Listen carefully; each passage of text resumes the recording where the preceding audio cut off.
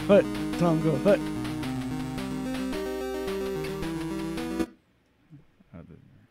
Welcome to episode 39 of Cooperators. That's kind of loud. Sorry. Just kind of getting back into the groove of things.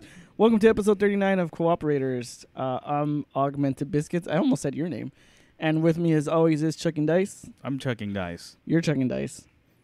It's been a bit. I had some life events happening. Mainly, I had to deal with freaking friend's wedding, and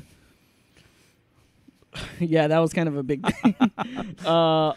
Also, went out of town for a bit, I think. Yeah. Wait, did I go out of town? I definitely went out of town. You went out of town, yeah. Actually, no, yeah, you went out of town. I went out of town, yeah. I had to do a friend's wedding. Actually, the 2 weekends of September, I actually had to do two things for my friend. One was his wedding, and the other thing was his housewarming / birthday. Oh, so yeah, all I did was I went to hot springs and just... Were they hot? Oh, dude, they were hot. And there was a river by it, so you can jump in the river and jump in the hot spring. I think they do that in...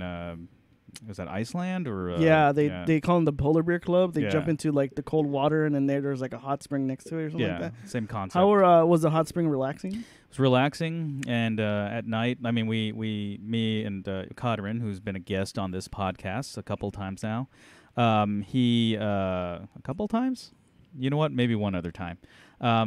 We were just hanging out in the hot springs at night. It's like we drove, basically it was on the weekend. We drove up there, and it's in, I can't even remember the place.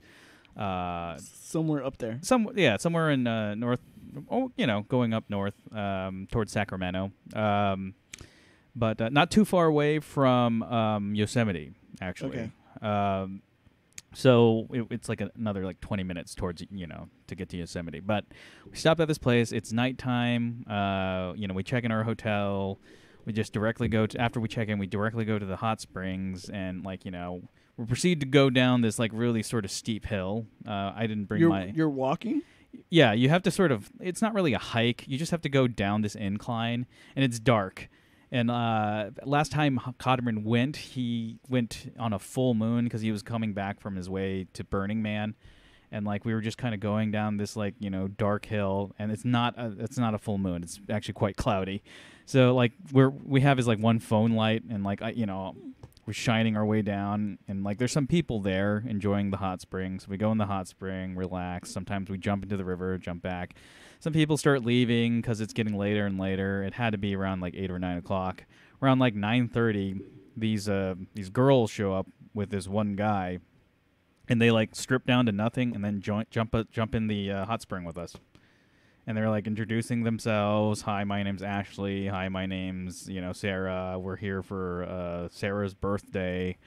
I'm like, oh, cool. That's a cool I guess birthday party. It's yeah, we were gonna. They're from Lake Tahoe and stuff like that, and they're just all naked. And so two girls and a dude. No, it was 4 girls and 1 dude. Actually, 5 girls. So 4 of them were naked. One of them didn't want to be naked. But she was passing out scotch and stuff, and we're just can we try that? It's if you wish, I think it was Ashley, a happy birthday. And we're all right. And we sang happy birthday. That's cool. To this girl, Ashley, and then we took a couple swigs. It was fun. They were, some of them were going to school for, I guess, massage classes. Massage therapists? Yeah, massage therapists. And did they give you any kind of therapy for your thighs, your inner thighs? No, that did not happen. It was very cordial. I don't know what kind of world you think we live in, dude. It's called hashtag Me Too. It's called fucking Pornhub. Okay, Pornhub. That's how porn starts. Right. Also, that's also how horror movies start. Yeah. It was kind of weird because the thing is, I didn't know that they were naked until they're in the, because it was dark, so I couldn't see anything. Uh-huh. And I'm oh, they're really wearing skimpy bikinis here, and I'm oh, that's pretty cool. And then they were just hey, Stacy or something like that, why don't you join us? We're enjoying so much time. I don't think these guys care if you're naked or not. And I was just sitting there oh, you guys are naked? And it's yeah. I'm oh, well, that explains a lot. And I'm just trying not to look like a creep, but It's good thing it was dark. That's true. Yeah. Yeah, and that one dude was just like I mean, he was cool. Like, we were talking, drinking, enjoying. Dude, so the weird thing, so if you're like sitting there relaxing in a hot tub and you're drinking and you stand up and like the air just kind of hits you, you get so lightheaded. Yeah, you're not supposed to be drinking in a hot tub. Yeah, well, that's dumb. Yeah. That's a stupid rule. Yeah, they always tell you not to drink in a hot tub. Right. Because the mixture of the alcohol in your bloodstream plus all the hot water will definitely fuck you up. Yeah, and you know what else it does? It brings fun. That's true. That's cool, man. Did anybody get murdered?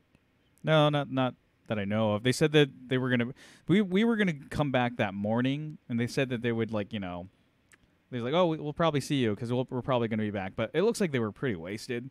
Mm-hmm. So they're like drive they left and got their clothes on and like left. We went the next morning and there were other people who were naked, but it wasn't the same. It wasn't the same group. So they were probably older. Not. No, they're not. Like it's so weird because all these like hot women go to the hot springs and they just like get naked. Yeah, they just like let them loose and like. So here's the thing. That's not the only hot spring we went to. We went to a hot spring that was a little closer. Mm-hmm. It was about like 4 hours away from here. Here being like North Hollywood and Burbank. So we drove up and like they were just there. It was like sort of like it's in the middle of like sort of a deserty area. Cotterman said they had a lot of like cows there because they were all grazing. But like when we got there was no cows, but there was definitely a lot of cow pies. And so like there are these different like rock formations with like hot springs there. So we like start relaxing. That was on the way up, and then like we got back in the car and decided to go to our destination. But on the way back, we stopped by both places, that one in particular, and I was just like, oh, you know what? This is probably the family-friendly one.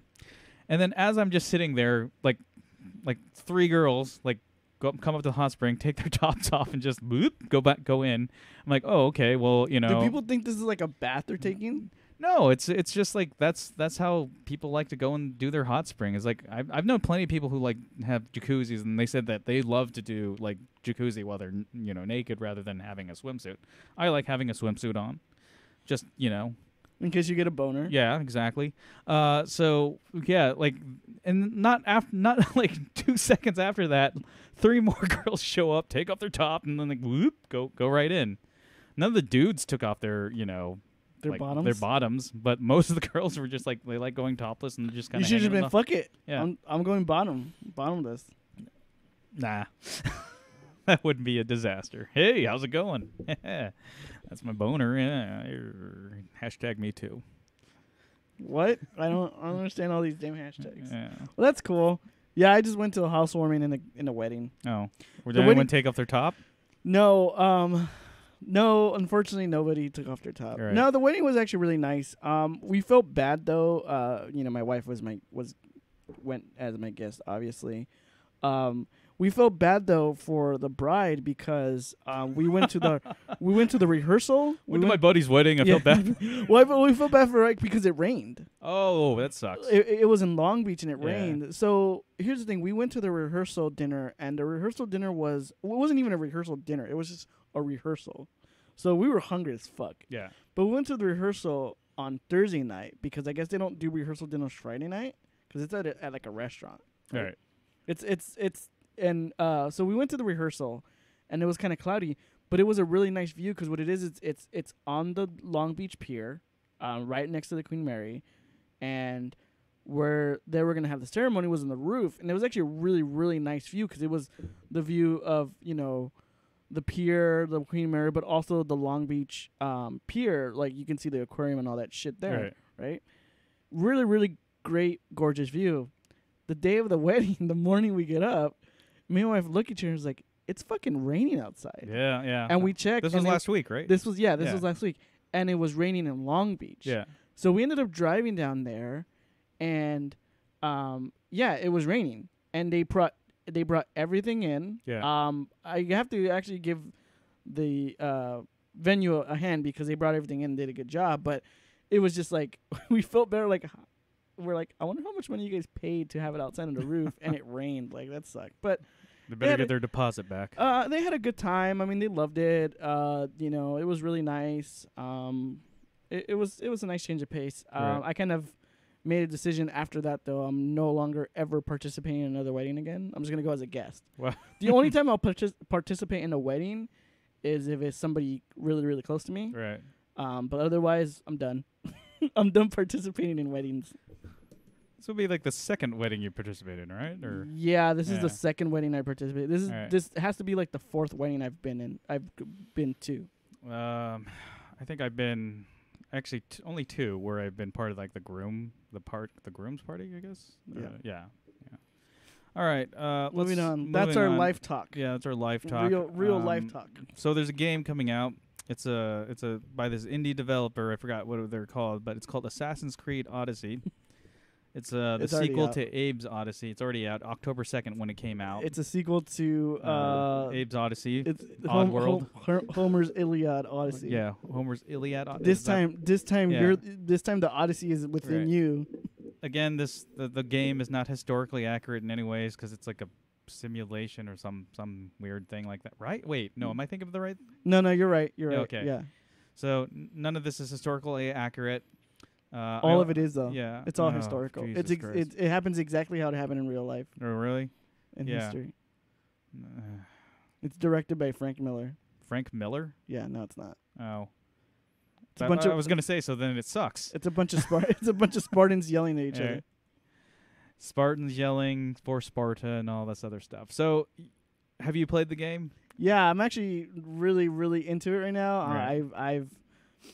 I actually finished this game after Spider-Man. We didn't really talk about Spider. Wait, did we talk about Spider-Man? We did talk about Spider-Man. We talked about I told you I hate the costumes. Yeah, you hate the costumes. Yeah. So I actually started playing this right after Spider-Man. I actually took a break on Destiny 2 for quite a bit because I want to play all these single-player games that are coming out.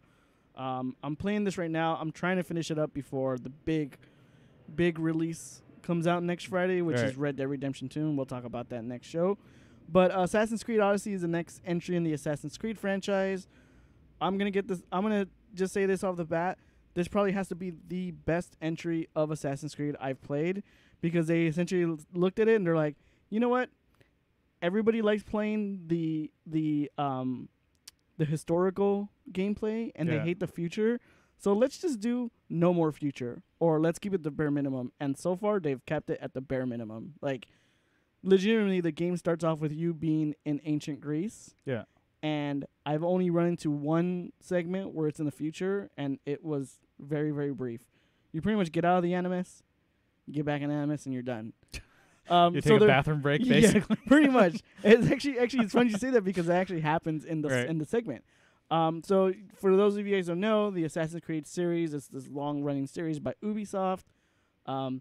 You're essentially somebody who sits in this device called the Animus that lets you relive people's memories through their DNA. And this chapter, it's a continuation of Assassin's Creed Origins, so you're playing as either one of the two siblings, but in the future, you're this person named Layla Hassan. Mm-hmm. She is a character from Assassin's Creed Origins. That's where they introduced her. So you're continuing her journey, but nobody really cares about that because they want to just play all the ancient like Greece stuff. In this game, you can actually pick to either be the brother or the sister. You can either be a male or female. I haven't played as a brother, but I've been reading a lot of articles and a lot of impressions that similar to how the original Mass Effect trilogy was, the voice acting isn't that great for the male. So they're like, you're better off going with the female because she comes off a lot more natural and she's funnier and more like, she's a lot more interesting. So far, it's great. I think the reason why I like this game is they actually really got away from the whole, perfect sync. Like, you have to do everything stealthy or you have to do everything perfect because that's how it's supposed to be. And it just brings up this quote that the guy who was the main, head of the series before saying, oh, we treat these games as, a VCR tape. So you can't deviate from a VCR. You're just pressing play. You can fast forward and rewind, but you can't deviate. They use VCR as a metaphor? Yeah, it was like a metaphor. It was like, that sounds dumb. So they did away with that. You can be sneaky. You can fight people all out you want, or you can use a bow and arrow.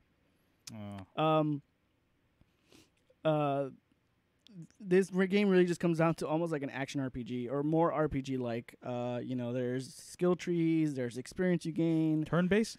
Not turn-based, thank God. Oh, that Turn-based. sucks. Um, Game for a bunch of barbarians who can't think. exactly, like me. Duh. I just want to stab press button, hit stuff with spear. I just want to stab dudes in the face. Okay, You just press this X button and it does everything. that's true. Actually, the X button does that a lot, and it's actually fun.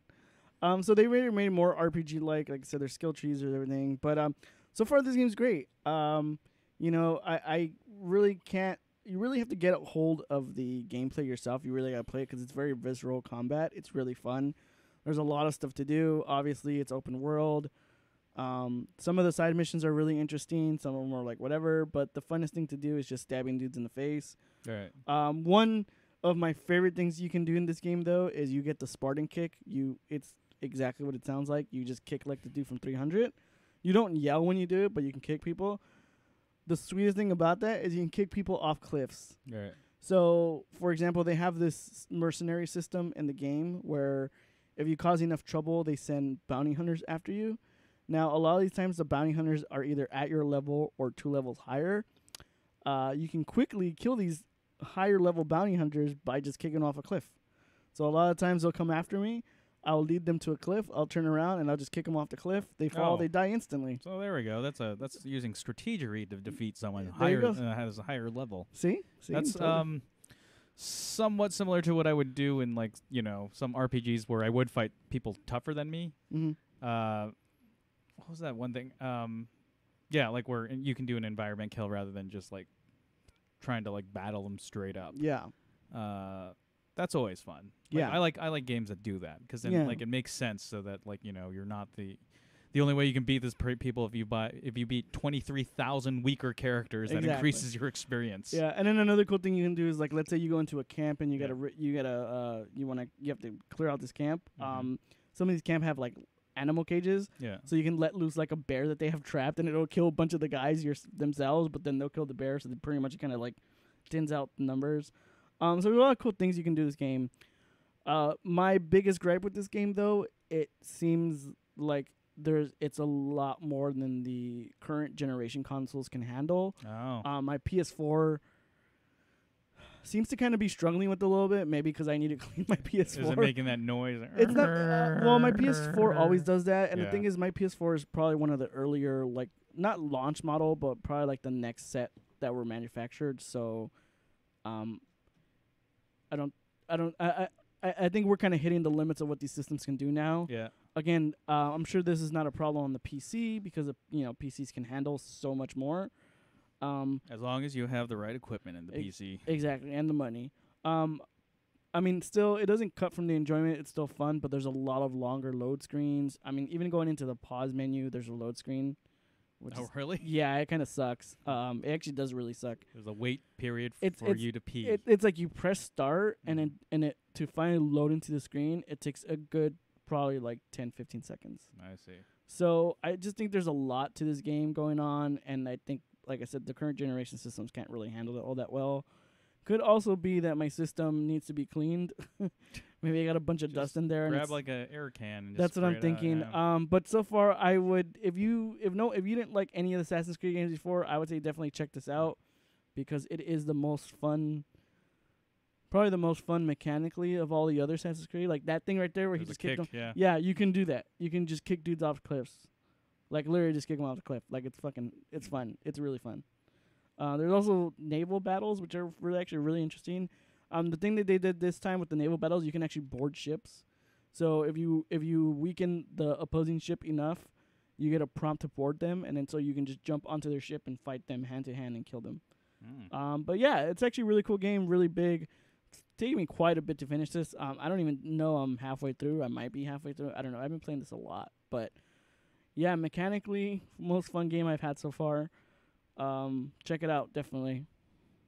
Kick people in the face. I'm not gonna check it out. Don't check it out then. Looks lame. Just maybe. I don't know. I don't check out new games. I know. I check them out for us. We'll move on here to a couple of movies that are somewhat related. we're gonna do Night Comes for Us, which is a Netflix film, and it stars one of the actors from The Raid Redemption and The Raid Redemption 2. Iko Uwais? Yeah. Yeah, Iko Uwais is in it, and then the star of the film is actually, he was in the first Raid movie. I forgot his name already. I knew his name. The guy who plays the Beast? No, he plays no, he plays actually his cop buddy, the one who gets killed by the the Beast, yeah. Dang it. In the movie he's called Ito.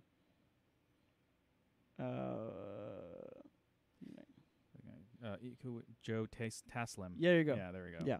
Joe so it stars Joe Taslim and Iko Uwais. Yeah. That's how you say it. Both you might remember them from The Raid, like Chuck and Dice said. Yeah, the Raid having like the most superb fight scenes ever. Yeah. This starts off. The premise of this is sorry, what was the guy's name? Joe Taslim. Joe Taslim. He is a special member of the Triads. He's actually like a special elite unit called the 6 Cs, or the 6 Cs or 7 Cs. I think 6 Cs. And essentially he's almost like an elite fighter in the Triad, and during one of his most recent I would say kind of like I wouldn't say rampages, but kind of like a retribution killing spree, he comes upon a girl who he hesitates to kill. Right. He doesn't kill her, and he essentially makes a decision to get out of the Triads, and that starts his long chain of events that leads him up to everything that goes on in that movie, and him facing his former friend, or well, I'll say former. I guess they were really good friends, childhood friends. Yeah. But this movie's great. I actually watched this last night.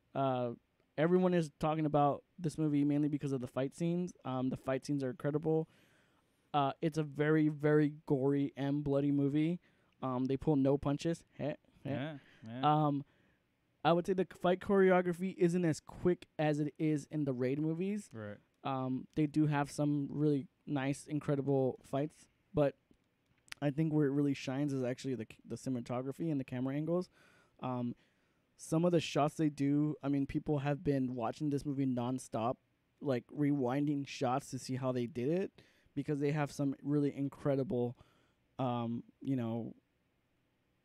incredible camera work and things like that. I mean, I don't know. I'm not a film student. I don't really know film, but I mean, you watched The Raid too, and The Raid had some really nice shots and things like that. I think this is actually even more like, I think this is even crazier. The other thing I wanted to comment on, and I haven't really seen too many people comment on, is the soundtrack. It's very 80s synth, like kind of those 80s. Kind of like a retro feel. Yeah, like a retro feel, kind of like 80s thriller action movie, like almost possibly kind of a hint of horror. What was there wasn't there a movie recently that kind of had that kind of retro 80s synth music too? I think It Follows had that. It Follows had it. House of the Devil had it.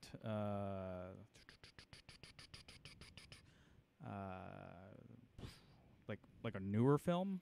Yeah. I guess Stranger Things. Stranger Things. So if you like that whole like kind of 80s retro synth, like pop and rock, or like that very kind of The Void. Didn't The Void kind of have it? Yeah. The Void did have it, yeah. So if you like that, this movie definitely has a great soundtrack. Yeah. Really, really kind of in that vein. The Void leans towards the John Carpenter style. Yeah. So this is very, very. I mean, this movie is like just crazy in general.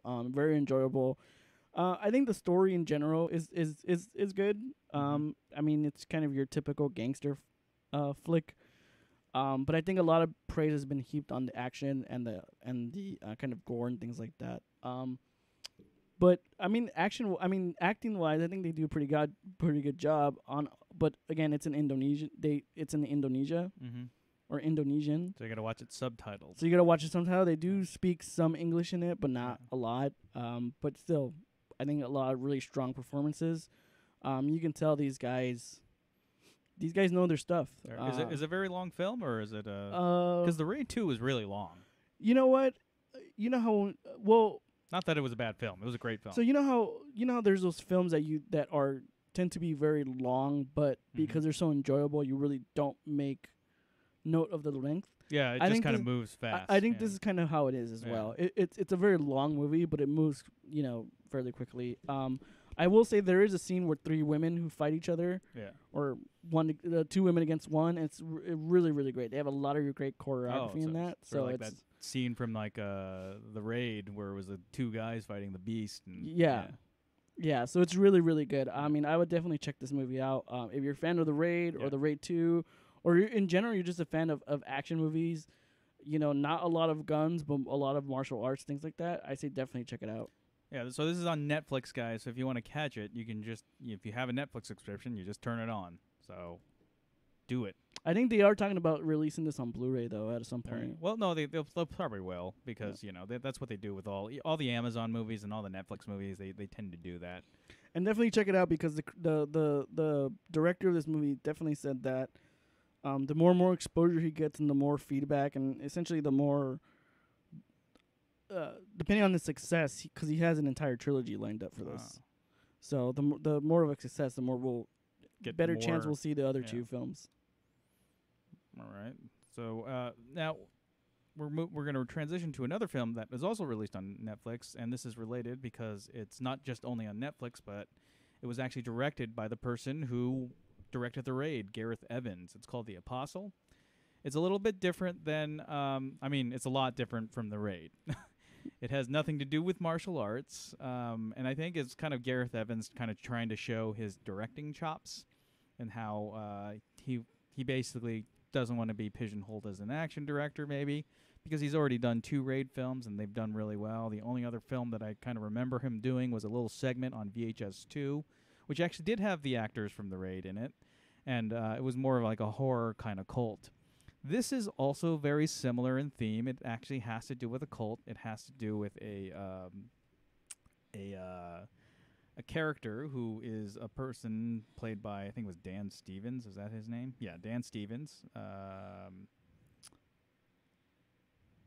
who plays a character named Thomas. And he's searching for his sister because his sister was kidnapped by this cult, and now they're holding her for ransom. It takes place in I think it's 19th century, or at least early 20th century. They have steamboats and stuff like that, and trains. So somewhere where steam power exists, and this cult is just on this island, and like basically he goes there, and a lot of bizarre things happen. Like he notices that, like everyone there will go to their rooms. I guess it's like a kind of a Scientology or Nexium thing. They just kind of go to their rooms and just like, after hours. And then some of them have to like give blood, and they put bottles of blood outside their door. He, of course, doesn't want to do that. So he just kind of takes his empty bottle and pours a little bit of blood, from another bottle, and to make it look like that he, gave blood. But, more and more you like peel more and more layers from this film, and you get to the center, and the movie is a lot more has to do with fantasy. I mean, it still has to do with horror, but has to do with fantasy than I would say realism, and in a good way. I really enjoyed it. It is a bit of a long film. It's about 2 hours and 10 minutes. It's a little bit of a slow burn, but I think it's sort of one of those, it's kind of worth the wait because you're kind of wondering what's going on. And the main actor, Dan Stevens, is really good in the role, playing this sort of like irate person of who had a belief of God, but had lost that faith, and then all of a sudden his sister's in trouble, so he has to go and try and like find her and see what this cult's all about, which is he's like seeing all these people who have like this blind faith, and he sees them as basically fools because he used to have that as well. But I would highly recommend this film. Again, really enjoyable horror film if you can, because I actually caught this in a theater. The sound design is excellent here. Speaking of soundtracks, this is a good film that has a really good soundtrack, but it also has really great sound design. And hearing that in a theater rather than from your television is a little bit it's really worth it. But I think you would actually enjoy this because it does have that H.P. Lovecraft kind of touch to it as well. Trying to figure out what's going on and then finally finding out what truly is the evil behind all of this. This sounds a lot like a movie on Netflix I saw the other day as well. Because I'm currently going through like all the horror movies. For October I'm going through a bunch of horror movies because I saw a few lists come out saying like one of them especially was a list of horror movies that you probably never watched. Yeah. And one of them I caught was The Wailing. And it's a South Korean film. It's very reminiscent of Memories of Murder and True Detective, the first season. Yeah. It's got a lot of... I like how you said the first season because no one likes the second season. You know what? Nobody likes the second season. I don't like the second season.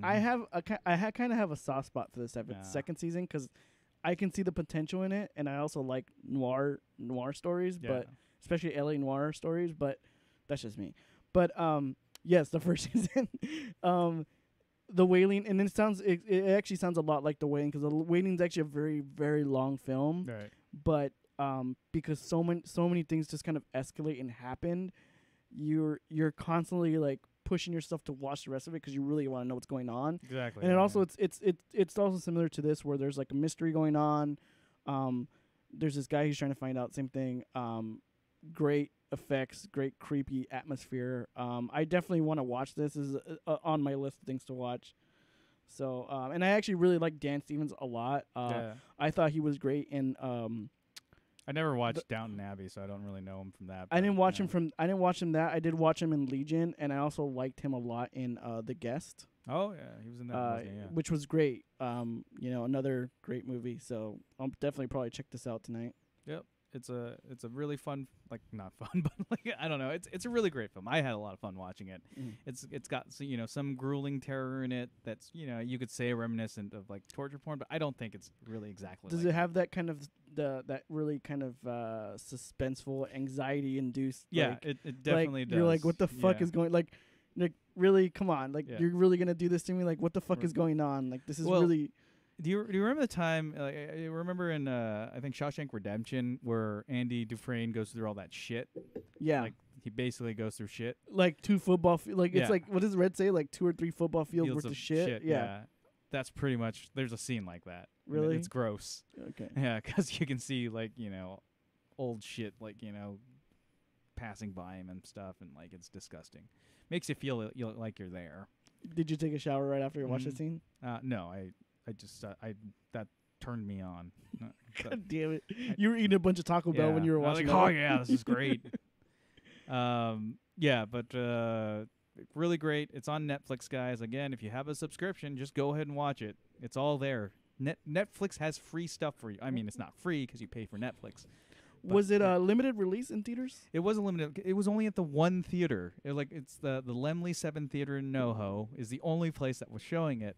Me and my friend Jorge, we wanted to go check it out because we kind of dig watching movies in in big theaters, particularly because sound design is kind of something that's really important to horror films. So we decided let's go check it out. And Lemley 7 NoHo Theater is a great theater. Sometimes it can be a little pretentious because it has these little art shows that happen.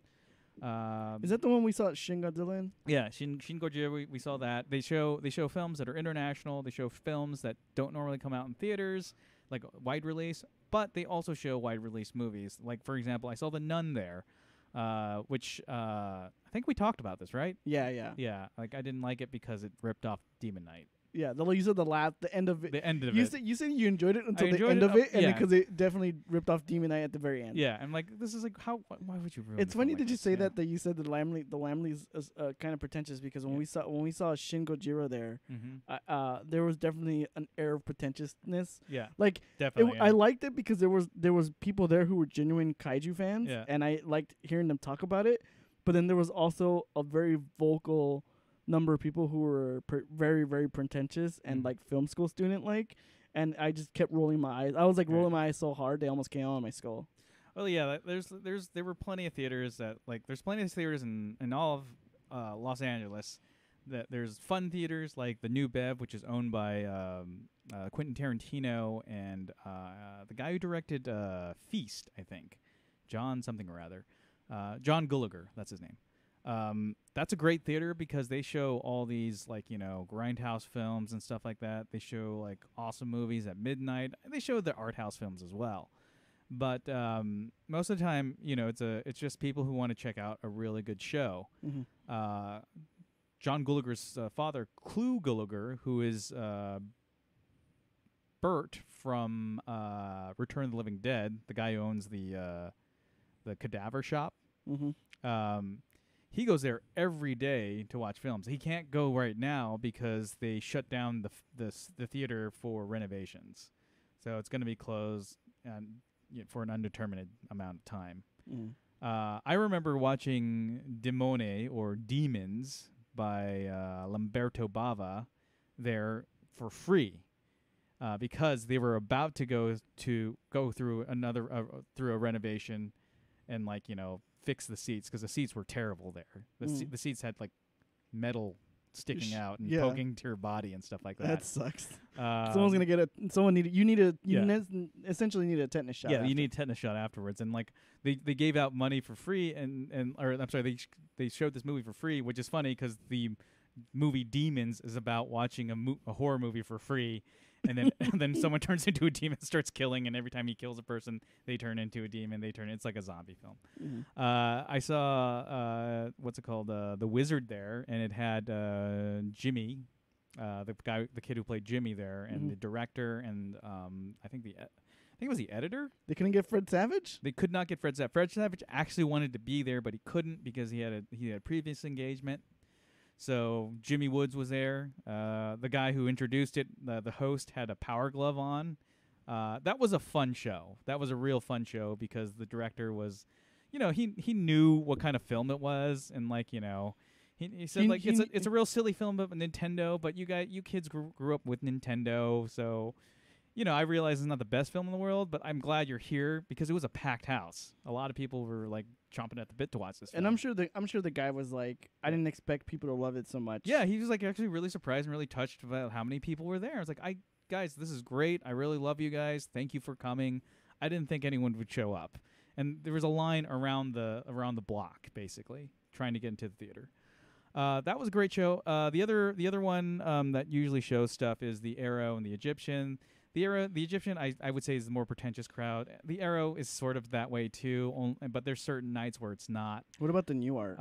The New Art's okay. I mean, the New Art has the what's it called, the Rocky Horror Picture Show crowd. They do that every Friday or Saturday. I forgot which day, but like everyone still goes to that. I don't like the Rocky Horror Picture Show, and I really don't like the Rocky Horror Picture Show crowd because typically that's the crowd, and I'm not saying that about everyone. But typically, that's the crowd that does that one cult thing and then just fucking shuts out all the other cult things that are out there. They could give a shit about like Night of the Living Dead or Evil Dead or anything with the word dead in it. Yeah, I really liked the New Art. My only problem with the New Art though is in the fucking West Side. It is, which is a fucking pain in the ass. It's a pain in the ass to get to, and there's never any parking. Yeah. And it's just fucking horrible. Right. Well, the midnight showings usually are a little better. So the midnight showings were too bad. They actually got really because when I first started going to the New Art, their midnight showings were popular, but not as popular. And then as time went on, they got bigger and bigger and bigger. Yeah, that's actually where I saw. We talked about this. My name is Bruce. Yeah, my name is Bruce, and then you said you were also there, so we must have been in the same theater. We just didn't know each other. Just gonna throw some filler right now. I also saw. Do you sell toys? We sell forbidden objects from places. I went with a buddy of mine, and his ex-girlfriend met us there. Yeah. We were supposed to watch. They were supposed to show the Buffy the Vampire Slayer episode, the Once More with the Feeling. Oh, the musical, yeah. And Fox sent a cease and desist and told them no. Yeah. So they ended up showing Serenity. The movie. Yeah. Serenity, the movie. And I always liked that movie, and it was great. And my friend and his ex-girlfriend went to 7-Eleven and got drunk off of wine coolers that they snuck in. Wine coolers, dude? No, was it? No, it wasn't wine coolers. It was like little liquor bottles, those airplane bottles. Oh, I see. Okay. And dude, they were fucking wasted. Like by the end of the movie, I was like, "Holy shit! How much did you guys drink?" She was actually really cool. She was, I think she was Salvadorian, and we were basically talking shit about him in Spanish. But it was fun. It's fun because they got fucking wasted. But the Newark, it's in the fucking west side. The west side. It's a fucking pain in the ass. So one of my favorite one was the Cine Family, which is a silent movie theater off of Fairfax, and they closed down because there was a lot of like claims of sexual harassment. So by the person in charge of the programming, and like then he stepped down, and then there was like a loss of faith of the entire board there. So basically, they shut down indefinitely. My friend Jorge, who we went to go see The Apostle, he had it was called a black card, and basically he could watch their special engagement movies for free with like 2 guests. And like we went there all the time watching these like sort of like movies that would show at midnight. We saw The Autopsy of Jane Doe there. Great movie. Yeah, it's a great film. I think it's a great movie up until the end. Yeah, I kind of didn't care for it. I liked it because it was like sort of like a procedural J-horror animation. I'm sorry, not J-horror animation. J-horror movie that I love that. The J-horror movie that actually made a little bit more sense than like your typical J-horror film. But yeah, I mean, it was a great theater. Unfortunately, it got caught up with a bunch of shit. Yeah, the allegations of sexual harassment and stuff like that. And there's like I think I heard about this. I think I remember reading an article about that. And it's a pity because it was a great theater. But unfortunately, mired in controversy. People can't fucking keep to themselves. I guess not. People can't fucking behave. Yeah. I think something like that was gonna happen to the Alamo, the draft house. Yeah. Well, they're still around. They're still around, but apparently there's been kind of like a lot of people. I heard about petitioning because I guess the current owner has kind of enabled or let people who like. I think Harry Knowles got caught up with that too. Oh, really? Yeah. I remember I read an article where there was she was a manager of their PR, or she essentially worked for that company, but there was a patron that they had who like was constantly harassing like women. And could have been Harry Knowles. And I guess it was one of those it was a patron who was disabled. So it was kind of like it was one of those things where like nobody wanted to do anything, but he was like crossed a lot of lines. And I felt really bad for this woman because when she was telling her story, she's like, they renovated and they decided to paint a huge mural of all their like really loyal patrons, and she's like, my harassers on the mural. And so now I can never go there because I can see his fucking face there all the time. And I was like, that sounds fucking horrible. Yeah. But I guess they're trying to settle that as well. Yeah, like in terms of like sort of the theaters, I mean, they're not showing as much as they used to this year, at least. With the new Bev down, with the Cine Family down. You have the 2 Cinetech theaters, but again, they're pretentious and they won't show anything. The Arrow's going to do their all-night Dusk Till Dawn thing. They always do that every year. I stopped going to those because you're not young anymore. Yeah, I mean that could be one thing. Also, they really haven't been showing anything that I really wanted to watch. Or you're like Danny Glover. You too old for this shit. I'm too old for this shit. But I mean, if there's like a theater that's going to be showing like Night of the Creeps, I'll go and watch Night of the Creeps. I can watch that movie all the time. What if somebody decides to show Gremlins 1 and 2? I saw those as kids. I don't really need to. I also own them. I own Night of the Creeps though, so who knows? I definitely am gonna go check out the new Halloween though on Halloween. You're gonna die. 2018. Don't die. It's not cursed. Let's move on here. So speaking of Halloween, on Halloween you will be playing PT yet again. I will be doing my yearly PT stream. You're going to stop right when it gets interesting. Exactly. I'm going to fucking get too scared, and I'm not going to be able to finish it. I'm actually determined to finish it this year. I'm finally determined to finish this year. Who knows when I'm going to do it? I would really love someone to like join me and provide a walkthrough, like do this, because we actually the last year we did it, I got stuck. I kept going around in circles, which you have to do the entire game. Well, that's the entire game is going around in circles. Yeah, but I couldn't find out what to do. I was missing like a few pieces of the picture to advance. Right. And I couldn't figure it out. But yeah, it was really fucking creepy. Well, you should do this. You should play this game and then as a backup play another, like I guess horror themed game. Something shorter maybe. like something maybe for free, because you're never gonna finish this thing. Yeah, I'm never gonna finish this thing. Yeah. If I think what I might play as a backup is I might actually play like maybe Resident Evil 4. Oh, 4? I own that. Or something. Yeah. I just beat... or just play Red Dead. I beat Resident Evil 4 recently. Now I'm playing through it again with because I want to get the the better weapons and stuff like that. Are you excited for the Resident Evil 2? I am. In January? That's probably the one that I'm the most excited about because it looks really cool. It uses the same engine as RE7 except it's over the shoulder. Yeah, I'm a big fan of that game. I played that game recently, the original PlayStation version, and still had a lot of fun playing it. Admittingly, nowadays I like going through it a little faster. So I turn on that one cheat where you get the infinite ammo. Infinite ammo, and what I do is I only carry one gun with me. It's the Magnum. Or I'm sorry, the Desert Eagle. Is that it? Yeah, the Desert Eagle. The Desert Eagle. And they call it the Magnum. They call it the Magnum? Yeah, they call it the Magnum in the Resident Evil 2. Yeah, admittingly, I still get killed because if you're not fast enough, and the zombies will mob you, or those stinking those hunters. Yeah, the hunters are pretty gnarly. Maybe they're not. No, you're not thinking of the lickers. The lickers, yeah, the lickers are pretty fast. I hate those freaking. The lickers are fast, and it's funny. I've been and it's annoying because you have to point down to shoot them. Yeah, yeah. It sucks. Yeah, I won't do it with the chain gun because that's too easy. You just have to kill everything off camera at that point. Yeah, I've been playing that lately too, and I've been playing as Claire first, and I realized how much harder it is with Claire because it is. Yeah. She has less inventory. She doesn't have the Magnum. She has the grenade launcher. Yeah, which actually is a shitty gun. It is. It doesn't go far. No, and even with the acid rounds, it's still a shitty gun. She doesn't have anything powerful. I like the crossbow for her. The crossbow's okay, but I know what I've noticed is usually if I do Claire, I always give her the submachine gun. Yeah, me too. I do the submachine gun. And give Leon the pack. Yeah, me too. Although I almost think that she should take both items because she also has shit inventory. She has to carry a lot more stuff. Does she? I mean, Leon has to carry it. But if you do the infinite ammo thing, just carry one thing. The shotgun. There you go. Well, with Leon, yeah. Not with Claire. She doesn't have a shotgun. Oh, she doesn't? Her shotgun is a crossbow. Oh, that's right. Yeah, I think what I do is I carry the grenade launcher, or I carry the submachine gun. Yeah. She can still get the flamethrower, right? Yeah, she can still get the flamethrower.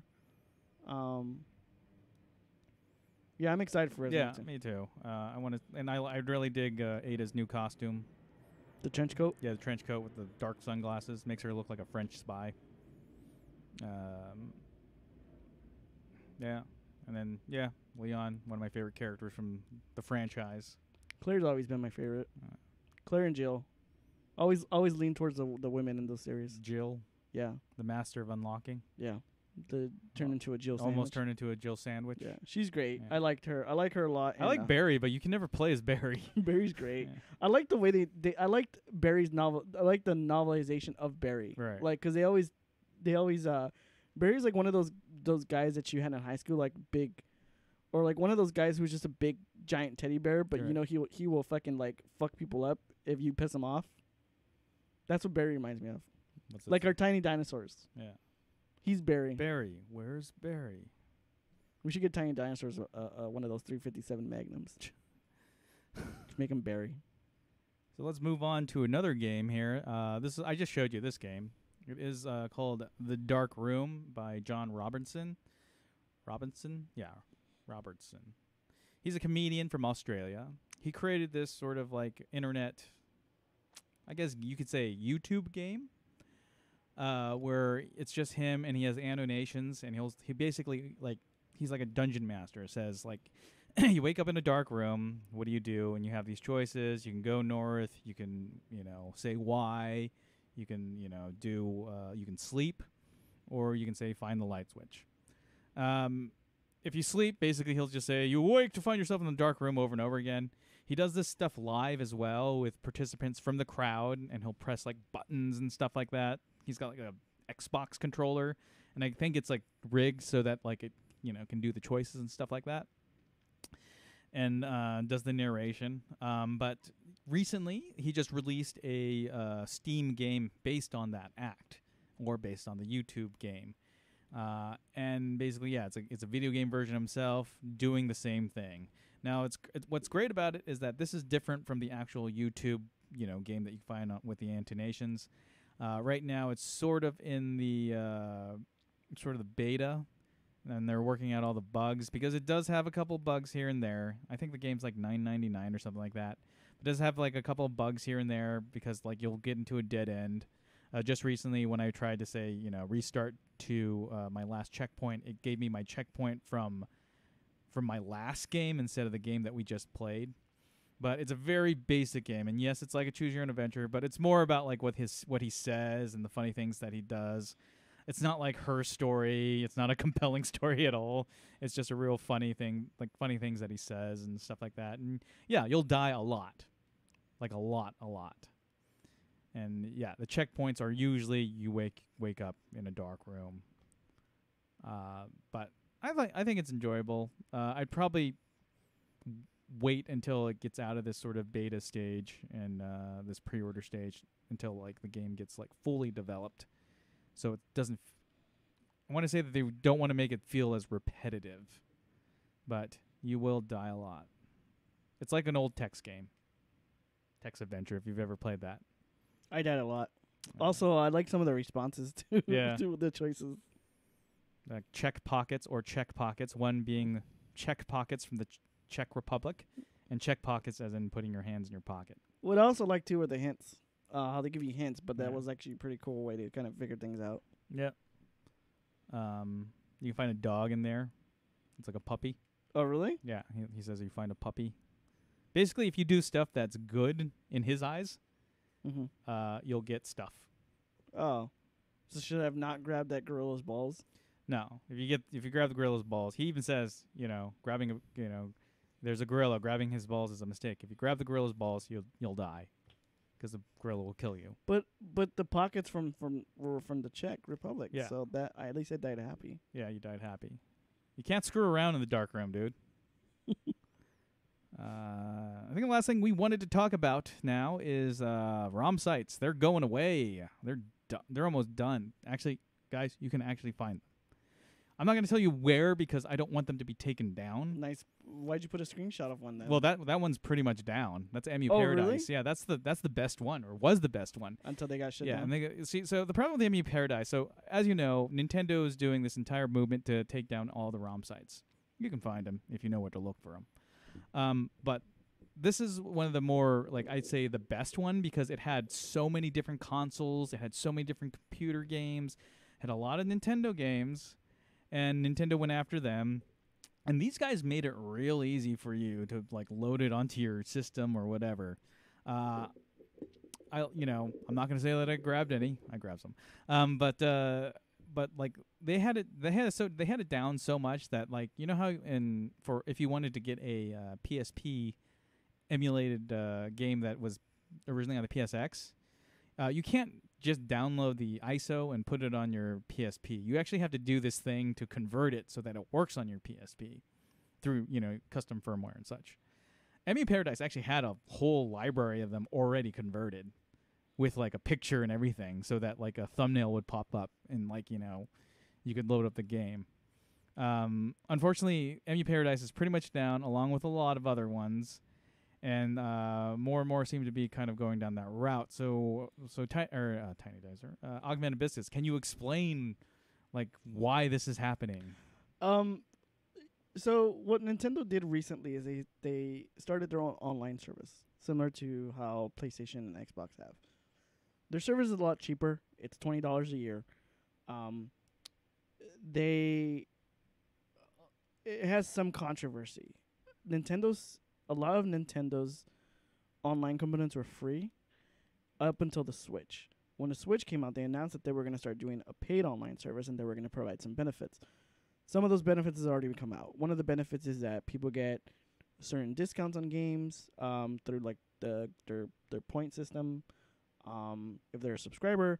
Another thing they've done is they actually sold certain things only for subscribers.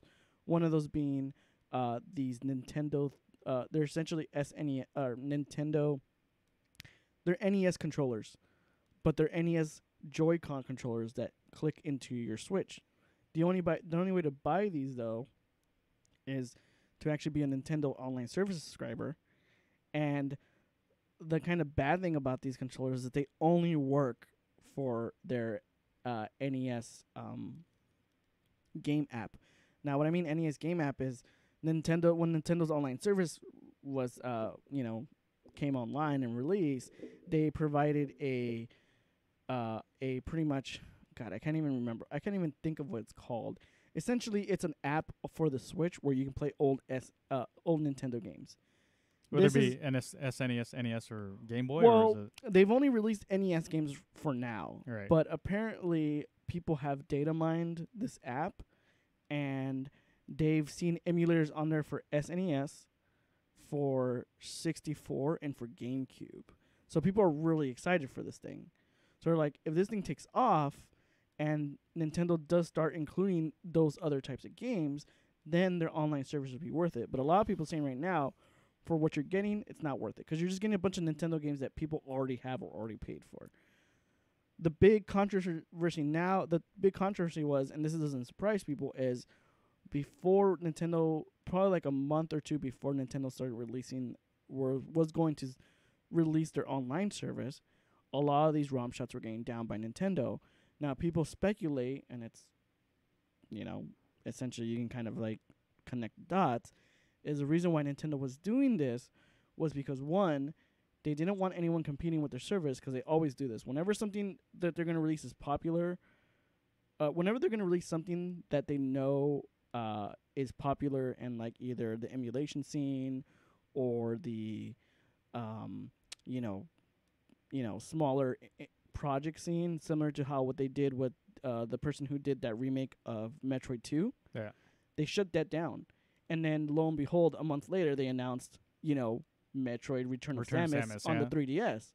So this is what they think. This is what a lot of people speculate happened. Was Nintendo was like, well, we want to release our little Nintendo, our NES ROM app for the Switch, but we don't want any competitors, and we don't want people making free money off of it. So they shut down all these ROM sites. The other big controversy that happened with this is recently they had an update to their games, especially the Legend of Zelda game. They added a couple more games to their system, to their little app, which was Balloon Fight and Dodgeball, like Dodgeball something, I don't know. Super Dodgeball. Super Dodgeball. Yeah. But they also added a save file for the Legend of Zelda ROM on there. And the save file is essentially a hacked save where you start the game off with a bunch of items, a bunch of like the white sword, the magic shield. Yeah, you start off with a bunch of items that makes the game a lot easier from the get go. You still have to collect all the Triforce pieces, but it makes it a lot easier. Now people are kind of like up in arms over it, because they're essentially saying you took down all these ROM sites, and now you're going to benefit from people who made custom like hacked ROMs or ISOs or even save files. So that's kind of the big controversy now, and I kind of think that's kind of a shitty move to do, but I know you brought up a really good point, which was this is their property, like this is their IPs, and they own this stuff. Yeah, I mean, some of the I'm big into like the ROM hacking community. I like really catching like these like great little improvements they make on games. One of my favorite ones is directional jumps in Castlevania 1, 2, and 3. Makes the game way more like, it just feels, the controls feel right.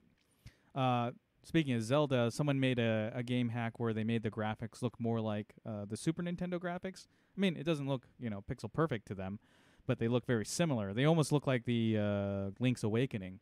But one of the other improvements they did was a map that actually shows you where you are and will fill in the details. Like, I think in the original Zelda, it's just this sort of gray card, and it shows like a blinking light, which is you.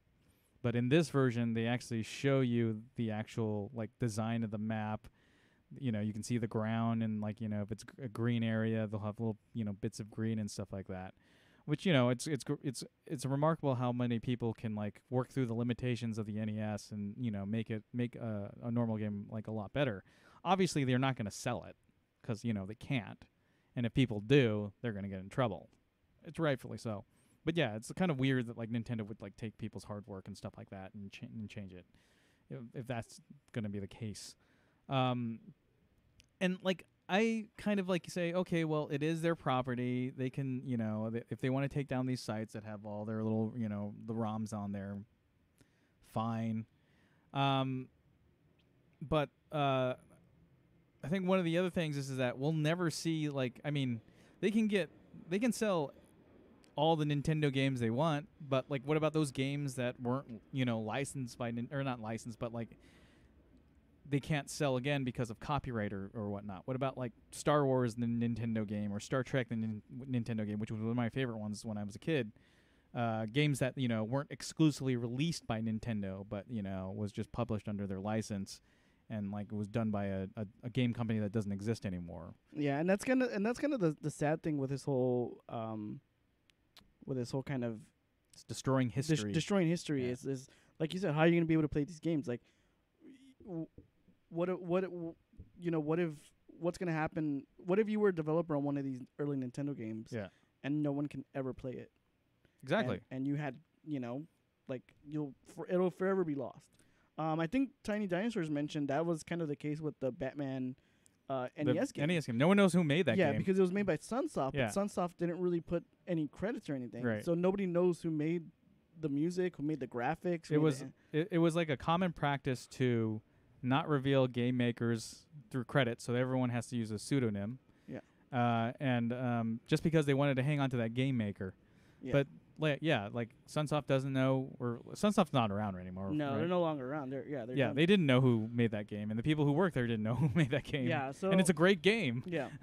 So that's actually I'm glad that changed, but that's really It's kind of lame, yeah. It's pretty depressing. Yeah. And it's funny because I remember reading an article, and when this whole thing with Konami and Kojima happened, and how Konami basically was trying to erase Kojima, off of Metal Gear Solid 5, and how how they were trying their best to not credit him, and how it was a Konami game, blah blah blah. And somebody made a good point on one of the articles I was reading, saying, I think the problem with what happened was at one point, a lot of these developers weren't credited for their creations, and then once they started getting credited, you started seeing a lot of these games, especially in the PS2 era and PS2, PS3 era.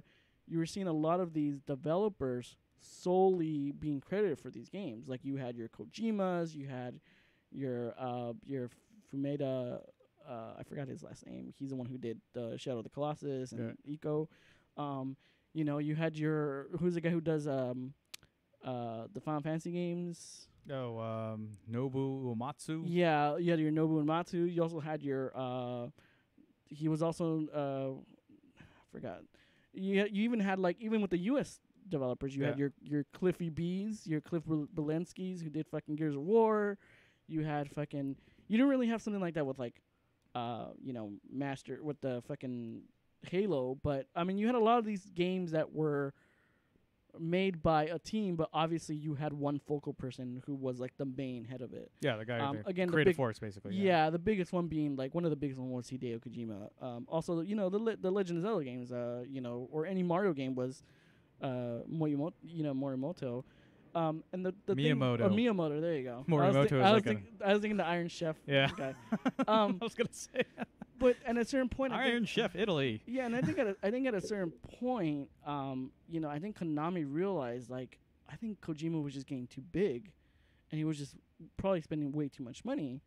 So I think they're trying to scale that back. So it was funny. The article was saying they feel this whole era of Rockstar developers kind of collapsed on itself and kind of bit itself in the ass, because it kind of painted this huge target on them.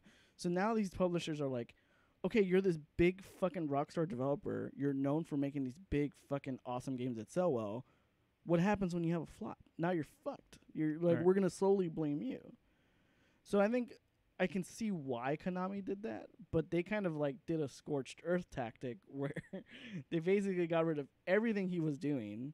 They tried to remove his name on everything. They not only did that, they also got rid of PT. They got rid of two other IPs, and which was Castlevania and Silent Hill. So you're kind of at this point, you're so what's gonna happen? But I mean, I don't know. It sucks. It's sad. I mean, you would never see that in the movie industry, in the film industry. I think honestly because you have unions. Yeah, they have unions, so that keeps them safe. I mean, directors leave projects for Danny Boyle, for example, left the latest James Bond film because of creative differences. Mm-hmm. Same thing happened with what's it called, Edgar Wright. He didn't he didn't like the creativity of or how he was working on Ant-Man, so he just left. Creative differences. I mean, it wasn't like a malicious leave. It was just more, I can't work in this type of environment, so I'm just going to leave before it becomes any more trouble kind of thing. And, they still work on movies and stuff like that. They like working on more personal projects. But yeah, I don't know. Then there's those game makers like Phil Fish that I don't give a shit about. Phil Fish. Phil Fish has always been soured in my mind because he just comes off as really, really fucking pretentious. Yeah.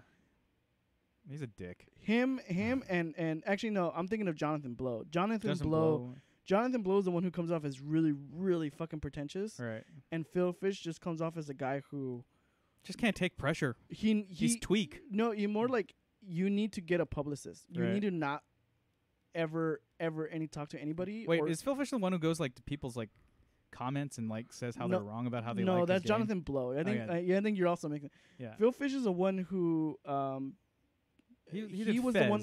He did Fez, Yeah. and he was the one who got called out as like a big giant baby by some like moronic fucking some asshole like show commentator. Yeah. And he basically threw a huge fit and said, "Fuck it, I'm not doing Fez anymore. Like I'm sick of dealing with the video game industry." Right. And it sucks because he has talent, but I was like, at that point, it's like, why did nobody step in? Even the publisher. Why didn't the publisher step in and like, all right, dude, we're gonna get you a fucking publicist because we can't have you. Yeah. Like you obviously can't handle the pressure of having to be a public persona. I think he's just like I think he's a baby. Yeah. So I mean, it sucks, but I also get it. I mean, you never know how those situations are unless you're into them. So I don't understand, but I mean, again, you also gotta also think about it on the public end. Like we don't have any kind of insight into that world. The only thing we see is what you do and what you say. Yeah. So if you're there going into people's comments and telling them that they're wrong, of course we're gonna think you're some kind of pretentious piece of shit. Right. Who like thinks he's fucking holier than thou. Of course fucking we're all gonna think Phil Fish is a giant fucking crying man baby because he can't take the pressure because somebody said something mean to him and he threw a huge fucking tantrum. Like my kids do that. Like I say mean things to my kids all the time. Fuck them. Fucking toughen them up. Anyways, yeah. I mean, Fez is a great game. I'll admit to that, but he's too much of a collectathon for me. Oh, really? I really wanted to like Fez. I mean, it had a great art style and great music, and I liked it. But just like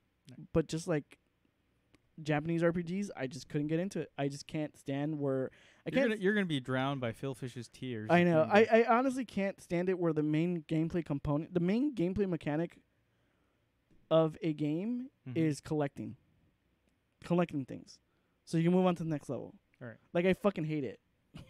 I don't know. If you ever played like what's it called, Donkey Kong on Game Boy, that was a fun game. You have to collect all these little keys. Or you have to get the key to open the doors. And it was funny because that's kind of the reason why I didn't like Mario 64. But then I played Mario Odyssey and I was like, oh, this is really fun. But then once I finished the game, got past all the gameplay stuff and finished it.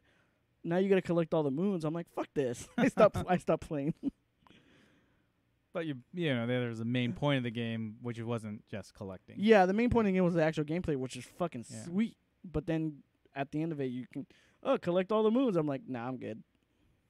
I like, I guess getting different endings is like my thing. Is like you would. Yeah, like different endings, especially a happy ending. I just want them to put Bowsette in Super Mario Odyssey. Bowsette? I think I need to talk about Bowsette. And how that blew up and how there's so much porn about Bowsette. What's Bowsette? It's like Bowser? Don't type in Bowsette. Or is it like a slash fiction thing? Or? Yeah, sure. It's a lot of horny. Jesus Christ! A lot of fucking horny ass Nintendo fans. It's weird. Like I don't know if this is like the influence of like. I don't know. I guess it's always been there. There's always been like a fandom of like pop culture where they went like Kirk and Spock to get together, or there's like the furry culture, which they swear it's not sexual, but it totally is. Hey, they're the ones who got Tony the Tiger off of Twitter. What? Yeah, apparently a bunch of furries were like retweeting and tweeting Tony the Tiger, like Right. the Frosted Flakes like mascot account, Yeah. like the actual account they had for him for Twitter, and they like closed the account because they got so many furries fucking like message him asking him to fuck them or something like that. It was. I probably don't have the entire story, but that's what I've heard. No, that's probably the entire story. But yeah, Bowsette. Yeah, I just excluded our entire furry fandom, which I don't know. give a shit about. Is Vic a furry? No, Vic's not a furry. I hope not. Vic, if you're a furry, please get help. God damn. We lost all our subscribers. We don't have furry subscribers. If we did, we'd have billions of them, and I would probably like cater to their needs. Oh, here's a stuffed animal you can have sex with. You weirdos. Who hurt you? Huh? Apparently furries. Anyways. Maned Calico hurt you? Why did you have to... Don't. We're not talking about that guy. All right. Actually, what's it called? Tiny Dinosaurs and Thought Otter are both, like, I guess, furries, too. But they're cool furries. Well, yeah, they don't... Here's the thing. They're not 13-year-old boys who want to... Or, I'm sorry, 30-year-old men who want to, like, have sex in a suit. Okay, if you want... If you want to get in touch with us, you can reach us on Twitter at Incognitbro or at Chuck and Dice. I also have an Instagram, guys. And then I don't draw anything in furries. It's at Chuck and Dice. Why do you hate furries so much? Huh? Oh, because they're worse than... They're like... You know how the sort of prototypical, like, I guess you could say... I'm probably going to get a lot of hate for this. I don't care. Bring it. The typical like millennial thing, like how millennials like act and stuff. You know, people who are born in that, you know, the era, because it's all about when you were born kind of thing. They don't act like that. However, I've noticed that furries kind of do act like that. Like people who are really into it. Not all of them, obviously. There's deviations. I think we've talked about this. Yeah. I know we talked about this with Tiny Dinosaurs. Yeah. Which is people. We don't have a problem with people who identify as furries. Yeah. We find it annoying. I'm gonna say not say we.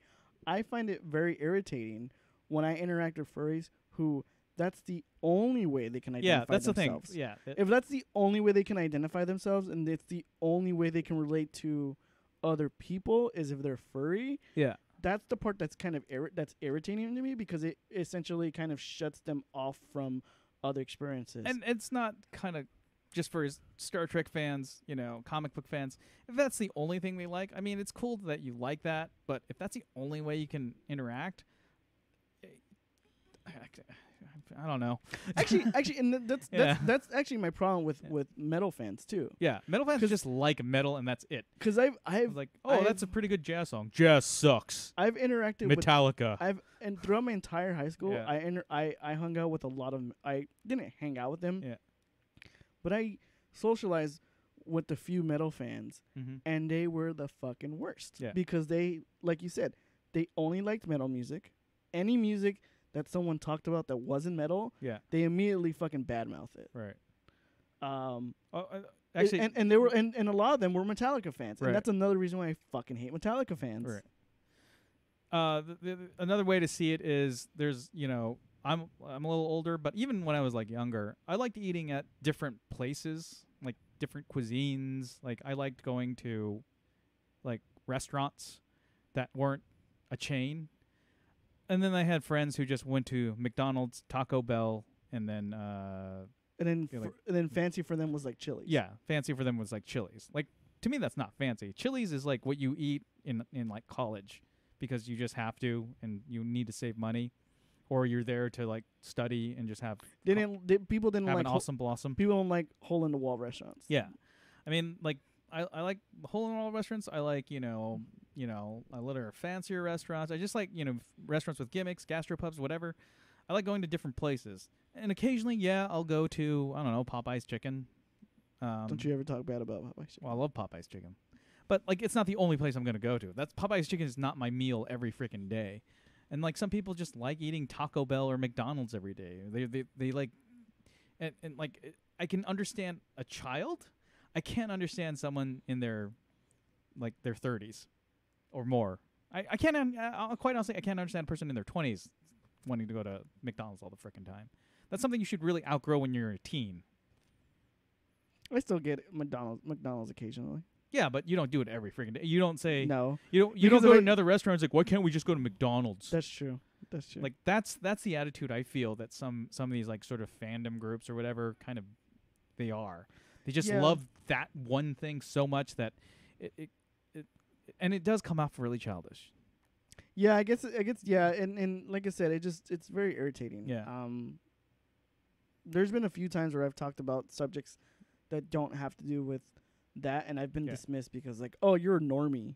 A normie? Yeah, that's what I've been called that. They're like, oh, you're a normie. You're normie. I'm like, what? No, can you not talk, please, forever? Oh, well, you like to have sex with people in suits. Just That like that doesn't- scene from The Shining. Doesn't everybody? Nice party. God damn it. Okay. If you Daddy. How do we get to The Shining? God damn it. There's a guy in a fursuit in that. He's like going down on that other old dude. That's a very disturbing scene. It is a very disturbing scene.